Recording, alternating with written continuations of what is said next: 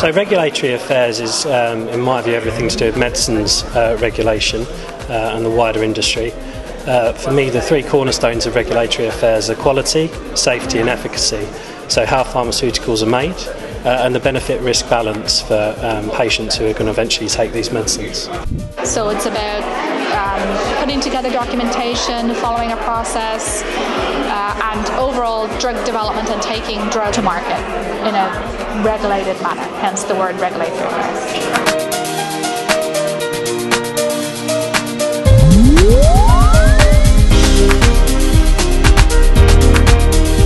Already talking to some of the attendees here, it's clear that people are really curious about regulatory affairs and keen to find out more about what it's about and what kind of skills they would need and how they get into regulatory as a career. So this kind of event is brilliant. And the reason I got into regulatory affairs is I heard somebody talk at that event. It was one talk during the event on regulatory, and I thought that's exactly what I want to do. But I think what events such as this helps is obviously get the message out there to a lot more people, and it's specific to regulatory.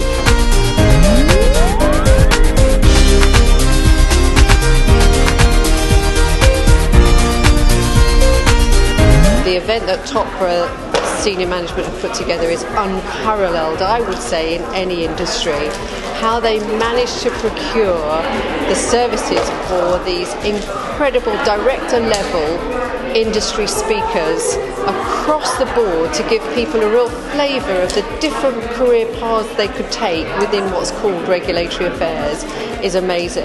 Quite often I find that not many people, when they're starting out their career, know that much about regulatory affairs as a possible option after their studies. So something like this really opens people's eyes to the different avenues that they might have, and gives them a bit more information about what a career in regulatory affairs actually involves and how they can really get involved.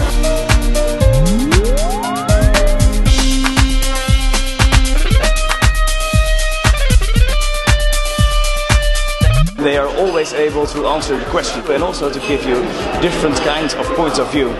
Because of course not every company is the same, so if you have multiple answers to the same questions, then you're able to evaluate yourself what the best answer to those kind of questions is. I would say it's helped me kind of figure out what you need to pursue a career in regulatory affairs. So obviously the minimums was, they said, a bachelor's. I didn't even know that.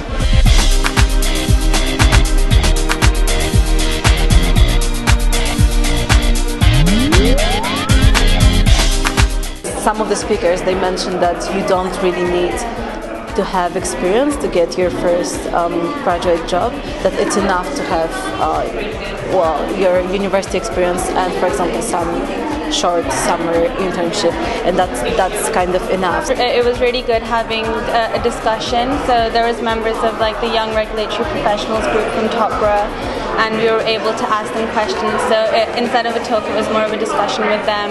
So I found that really useful, and all the speakers were really approachable and easy to ask questions to.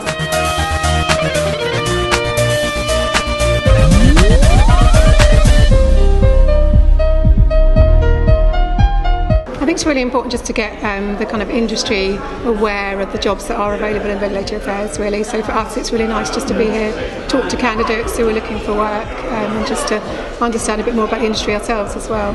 We've hired some really talented individuals, I'm pleased to say are really good colleagues and friends and workmates, and so in order to do that we need to get out there, brand ourselves, make sure graduates know who we are, what PRA can offer, and this is why we decided to attend today.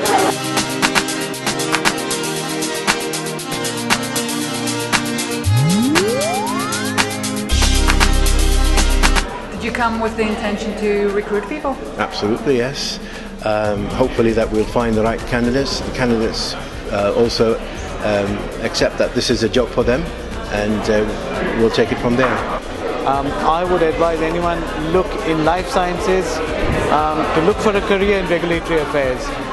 It's lucrative, it's satisfying, and you contribute a lot to the community and to the world.